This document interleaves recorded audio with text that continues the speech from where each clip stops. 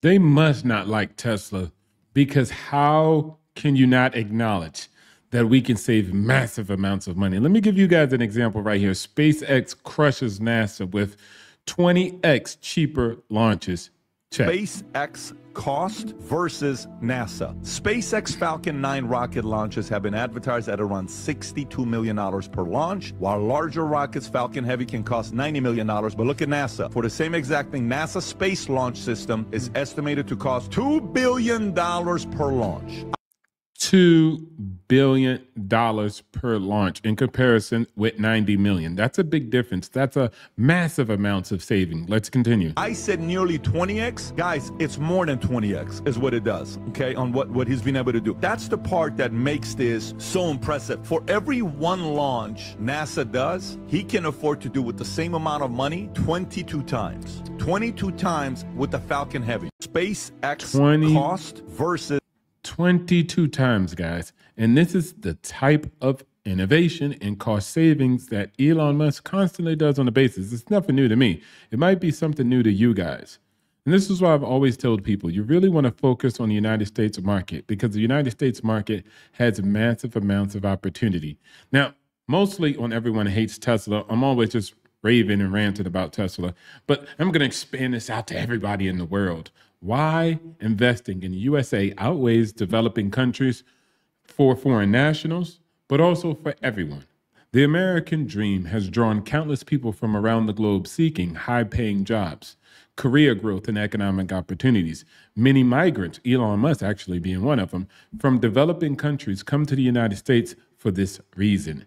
But they often miss a critical aspect of the American economic advantage, asset advancement. So you see, again, migrants are always focused on the jobs that they can get when they come to America, but they're not really focusing on actually the assets and the investments.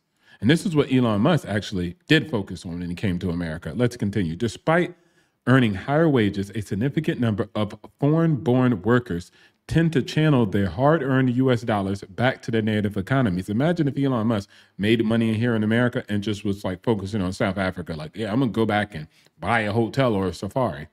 Invested in real estate, small businesses, or local stock market. This approach, while well-intentioned, often overlooks the enormous advantage of investing in the United States itself. Let's explore why. With the U.S. market, free market structure, transparency, and superior financial options. This is one of the main reasons actually Elon invested and actually wanted to create businesses in America because of financial options, right? The financial markets are ridiculous. You know, to do something like, SpaceX, you definitely need strong financial markets. And that's what we have in America, all right? So it makes more sense for migrants and foreign nationals to invest in America instead of returning their capital to developing nations. And let's start with number one. Number one, the U.S. offers superior economic infrastructure and stability. I know Americans would like to say that they don't, and America's crumbling, but in comparison to a lot of other countries in the world, we're up there. The United States boasts the world's highest GDP, a robust legal framework, and unparalleled economic stability, making it one of the most secured places to invest. With advanced regulatory systems, legal protection for investors, and transparency financial markets, the U.S. stands as the most attractive investment destination globally. In contrast, many developing countries lack these advantages. Real estate and stock markets in developing nations often face volatile regulations, political instability, and inconsistent enforcement, all of which can severely hinder investment growth and profitability. Even for U.S. investors, going overseas and trying to go to China, it's not going to work out for you, right? Like they're basically, you know how you could D-block? They're also money blocking. Like they don't allow you to do much of anything. In the U.S., investors benefit from well-established legal and regulatory systems that ensure property rights, transparency for the business practices, and protections for minority shareholders. For example, unlike in many developing countries, the U.S. property ownership laws do not distinguish between nationals and foreigners. Any foreign national can freely buy real estate without restrictions based on nationality, and even invest in the stock market and even create a company and actually do business in aerospace. Like a lot of countries are going to block you out of certain different type of industries like telecommunication and banking when you arrive in their country, regardless, even if you have a residency. You must be a national. So again, their markets are not as free as they like to act like they are. Remember that. Put some respect on America's name. Free market and unrestricted investment opportunities. The U.S. economy operates one of the most open, competitive, and unrestricted free market principles globally. And foreign investors have full access to a vast range of assets from real estate, stocks, and bonds without facing restrictions due to their citizenship status. And I know a lot of people are talking big about China, like China. They're beating us, infrastructure. But China doesn't allow you as a foreigner to invest in their stock market. Now, there's some small exceptions, like you got to get a job, you got to have a residency, you got to blank.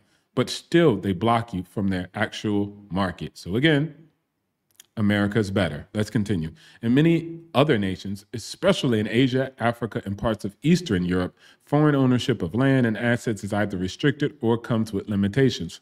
For example, in Thailand, foreigners cannot own land, or in purchasing real estate often occurs higher costs due to title regulations.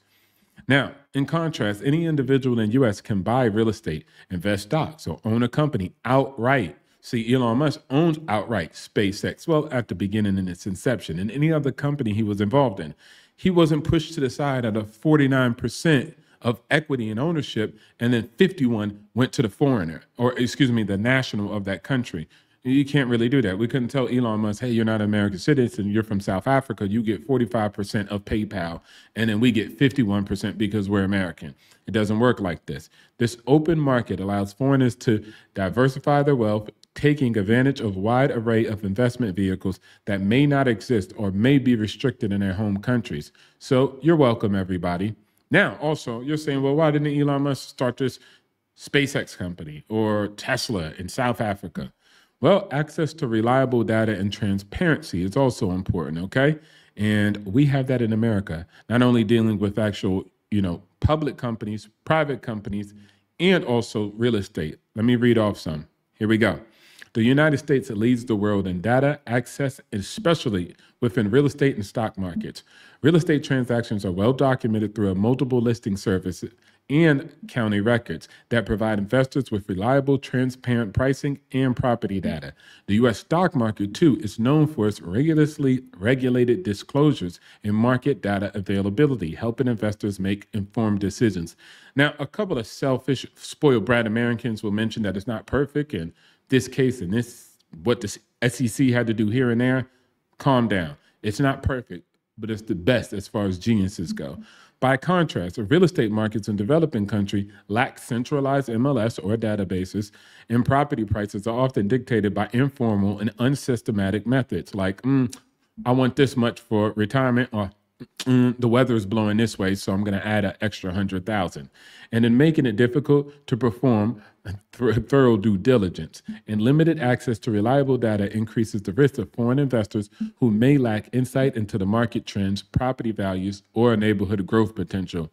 And even if somebody does have it, they just cap it. And recently, foreigners came over and created such a database for a local market, and this is here in Thailand. Now, higher returns on investments in the United States. See, most immigrants know that they get a higher paycheck, a higher salary when they come to the United States. For some reason, they don't put this part together. It's going to be a higher return on investments. Why take your money to Thailand, Japan, and et cetera to invest when you're going to get the highest returns in America?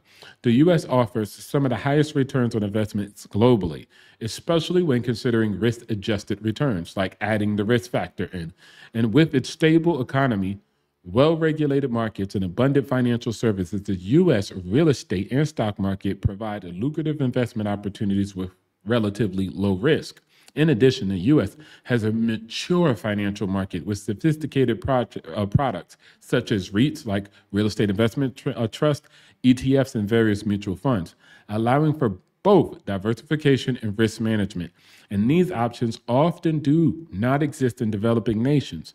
The U.S. dollar status as a global reserve currency further enhances the safety of the investments in the United States.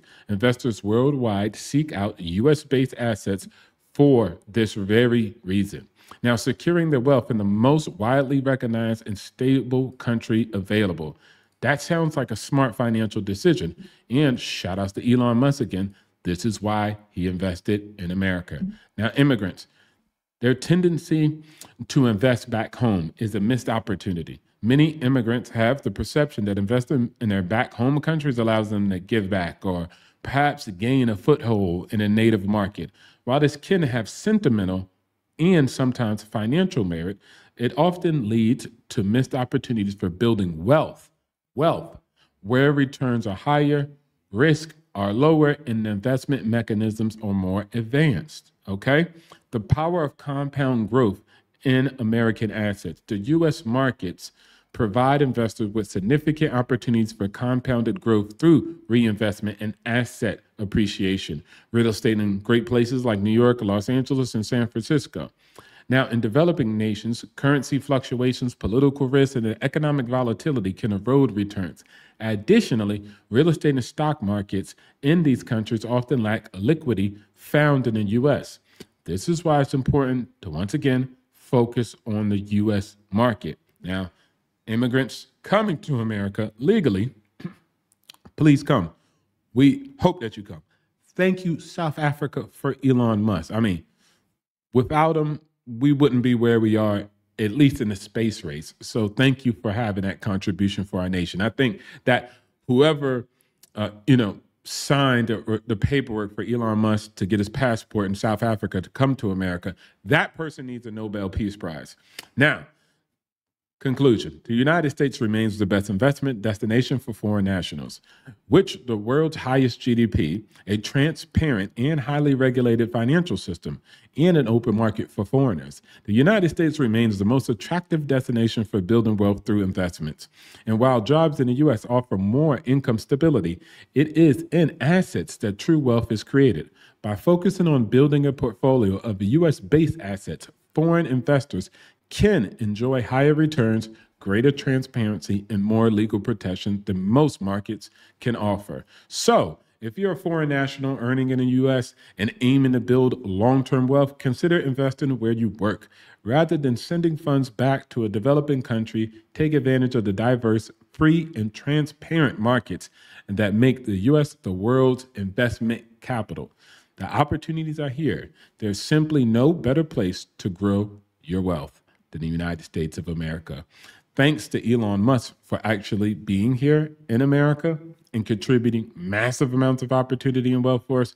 I mean, really, I don't know where we would be. Again, let's give the Nobel Peace Prize to whoever that South African was that actually gave that visa or passport to Elon Musk, and also the United States security officer or visa officer that approved Elon Musk's visa. Shout out to you, my guy. That was a good play. And if you come to America, remember, there's not only opportunities and actual jobs, there's opportunities in the market. I'll see you guys on the next one of Everyone Hates Tesla. Like, share, subscribe, and support the channel. Hit that notification bell so you guys can get this hot electricity. This was a little bit different, but I did want to actually mention that and remind you that the richest African American in all of America is Elon Musk. Shout outs to my black brother, Elon Musk.